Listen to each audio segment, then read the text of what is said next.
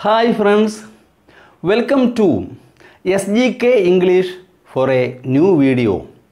IELTS preparation episode 9, writing task 1 and 2.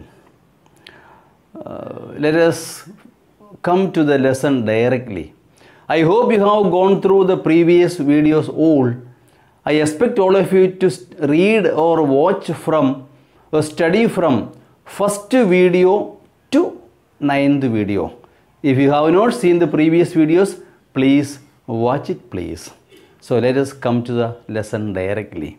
If you are going to any coaching center or if you are getting the help of an instructor, when you write an essay and show to him, generally he would say, your sentences are too simple. Write some complex sentences, compound sentences, etc. and etc. So something serious, some packed sentences you are supposed to write, not mere simple sentences. In this lesson, let us learn what is meant by complex, compound and simple. Simple, complex and compound sentences. Let us see what is a complex sentence. Take a simple example. See, when I went to Cochin, I bought a book, maybe a dictionary, maybe something else. See, when I went to Cochin, I bought a book. So it is a sentence, as you know. A sentence begins with a capital letter and ends with a full stop. But in this sentence, you can find two group of words. When I went to Cochin, number 1, I bought a book, number 2. The idea I want to convey is that not that I went to Cochin, but that I bought a book. Not that it is more important or it has any more significance. The importance is that this group of words can stand by its own. I repeat, if you say, I bought a book, the meaning is complete or the meaning is clear. Whereas, when you say, when I went to Cochin, you cannot put a full stop there because here is some when. If I say, I went to Cochin, meaning is okay. But when I say, when I went to Cochin, the meaning remains incomplete. If the meaning is to be completed, you have to add this sentence also. When I went to Cochin, I bought a book. So the main idea and the main verb is this I bought. So it is a main verb and this clause is a main clause or principal clause. As it is subordinated to this clause, it is called as a subordinate clause. Main clause and subordinate clause. Connected together or joined together by a subordinating conjunction. What kind of conjunction? Subordinating conjunction. Yes.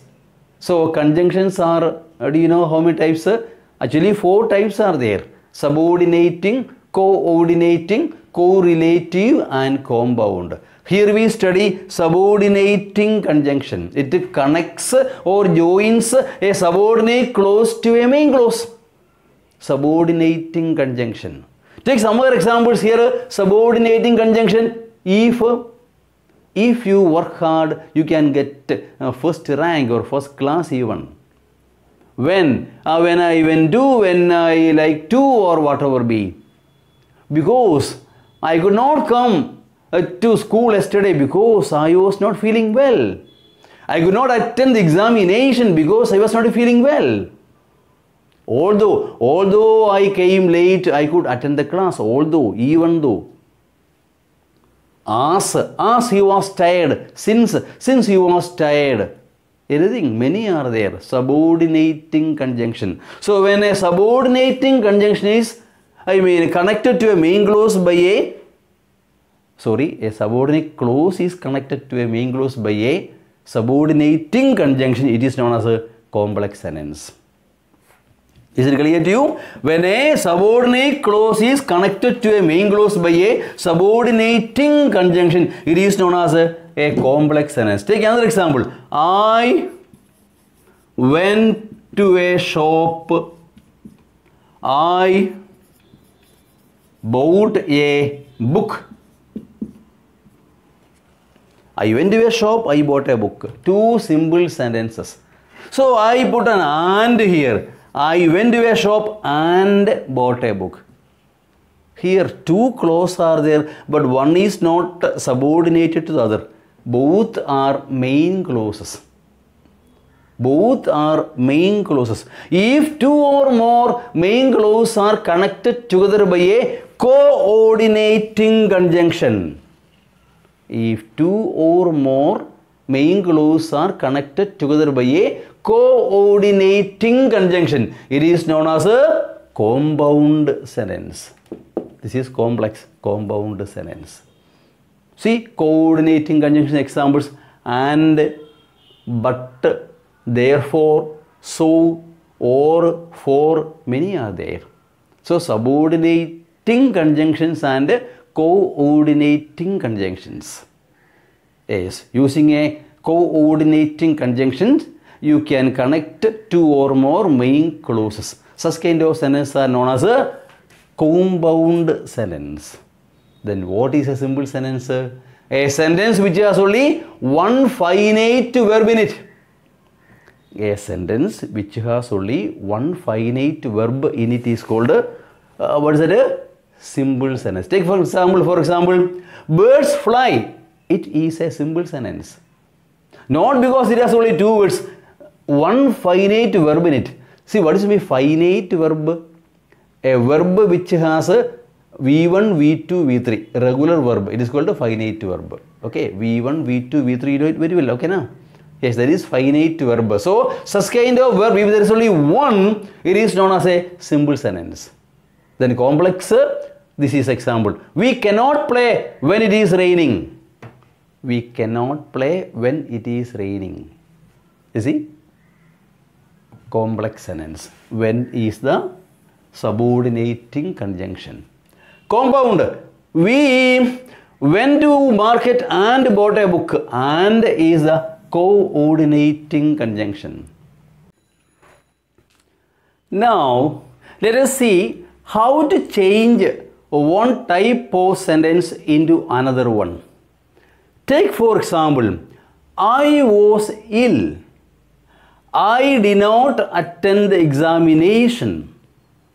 They are two simple sentences.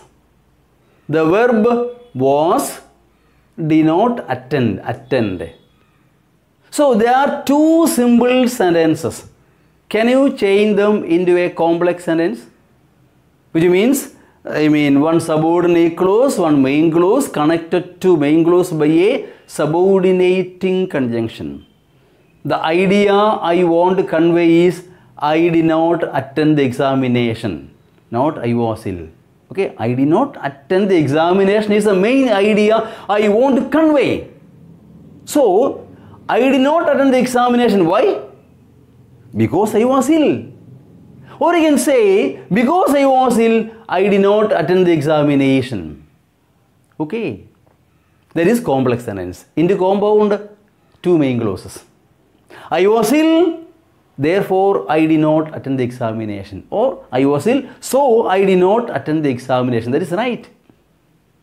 Into simple sentence, not two simple sentences, into one simple sentence can you change.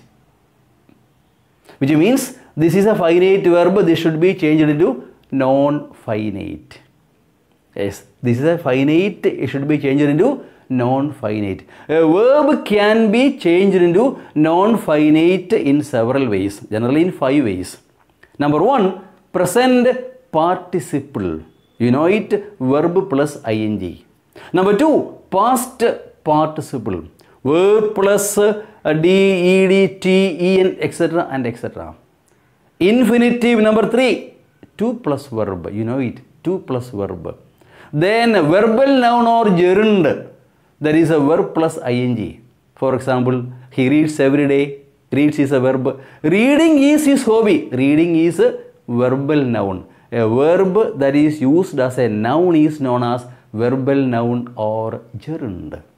And one more is there a perfect participle. Having plus V3. Having gone, having seen, you see, having understood. Yes, in many ways a verb can be changed into non-finite. If you want to know more about it, go to SGK English, elementary English grammar. All these things are there. Even simple sentence, complex sentence, compound sentence, separate videos are there. Once go through, it is good that you watch and learn some grammar too, to recollect your memory. It is good that you know, not a must. It's good. It is your wish. So, this was should be changed. How will you change? You put ing. Not always. Here, was plus ing is not wasing but a being. Because was is the form of be. Amis are was were. So, being ill, I did not attend the examination. Being ill, I did not attend the examination. Yes, that's it.